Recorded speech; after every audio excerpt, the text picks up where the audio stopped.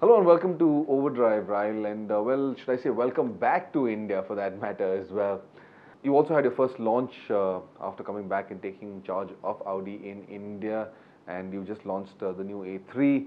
Now the A3's intent was to bring about a significant volume growth for the brand in India, but over the last, and this is from the last 2 years that when it was first launched. But in the last 2 years, a lot has changed. The market dynamics have altered significantly. There's a bigger shift towards SUVs. So in this current market scenario, what kind of a role do you think will the A3 have to play? The A3 is very important for us, especially if you look at the past. We've launched it in 2014. At that time, it won the global award of the compact sedan of the year. Now, having launched this car again in 2017, it's a special occasion for us. It's 10 years of Audi in India, and at the same time, Audi will start a new strategy. That's the year of Audi Reloaded. Having said this, the Audi A3 sedan will play a significant role in attracting especially younger target audience, so-called upgraders, people that buy an Audi for the first time. Obviously, we also have as an entry level the Q3. But the A3 is a very good alternative. Speaking of shifting to SUVs, you've got the Q2 coming out in the future. Could that be a game changer for Audi? See, Q2, we're currently evaluating whether it's the right thing to be launched in the market or not. Our core focus is now on the other models, to be honest, on A3 and Q3, bringing that to the next level.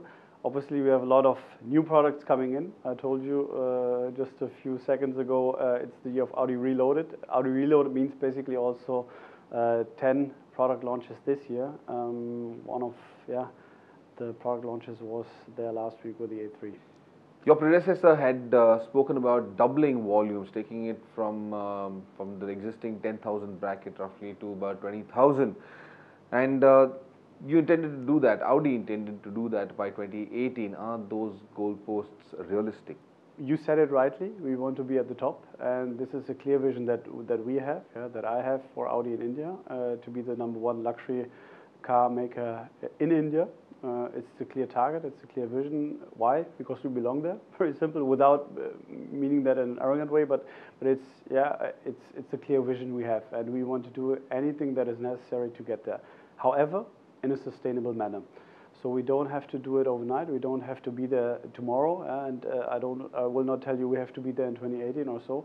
It has to be in a sustainable manner. Having said this, once we reach there, we want to stay there. But is that a challenge considering given the recent scandals with the diesel issues that the Volkswagen Group faced in general? Is that something a problem for Audi? Are you facing any challenges on that front? No, I think the market dynamics in India are now positive in the luxury segment. The luxury segment is moving in a positive manner. I think not only for us, but also the entire segment is growing. For us, fortunately, a double-digit growth, which is good. Your competitor has revamped almost its entire lineup. It's aggressively marketing its product lineup and has expanded all of its offerings. It's almost got everything that it offers globally in the Indian market today.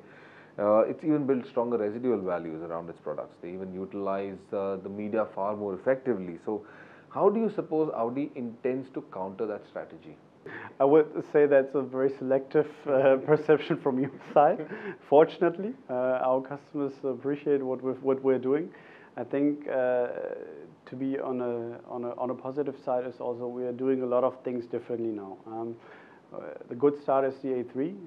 The subject is two kinds of a swagger, so we've basically positioned the A3 Cabriolet and the A3 Sedan.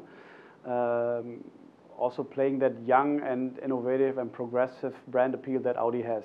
We have a competitive advantage, to be honest, because we are perceived as the youngest brand in India. Factually, we are also because our average customer age is around 40 years, which is good for us, because obviously for us, and if I speak about sustainability also of the brand, we want to keep people in our brand. So once a customer enters, for example, with the A3 or the Q3, we want to maintain that customer within the Audi family, keep him sustainably in the brand. As I told you already, we are launching new products. To be a little more precise, we are also entering segments which are completely new in the market, and Audi is known for being a trendsetter or first mover. Let's take the Q7 for example. We were the first one to enter in the luxury SUV market, with that car, and that was a tremendous success. The Q3 was the first mover. The A3 sedan was the first mover, and the A5, to mention this, will also be the first mover in its segment, because that car we're also going to launch this year. And having said this, we're not only trying to look at fulfilling customer requirements, but obviously at exceeding them. What is going to be your number one priority here at Audi? There are a lot of priorities. Now, as you said, I'm here now for a few weeks. To be honest, I have a fantastic team behind me. I think that's something which is very unique. I'm very happy to have the people as part of my team, very committed, very dedicated. And that passion that these people have for Audi India, I want, and that's probably the biggest priority, to bring that passion also to the dealer network and to our customers. Over the last 12 months, there have been significant changes where policy is concerned, and a lot of that has affected the automotive industry. What's your take on whatever has been happening so far? I think positive and challenging, both. Positive in the sense, for example, take GST, what is happening now. We appreciate there's a much easier tax structure. I think that makes life easier for everyone, to understand also everything while we're evaluating the impact of it. I think still it makes sense to have something like a GST. Aspects that were challenging, according to me, were, for example, the diesel ban in the NCR, BS3, even if we are not impacted. I think there are a couple of examples where maybe manufacturers should have had more time to be prepared for it, because while they are okay to do so, while there may be a reason for or justification to do things like this, it's always important also to see the other side and then have a preparation time for it. Let's say for BS6, we have now the preparation time for it, and that's something which is good. It's well appreciated.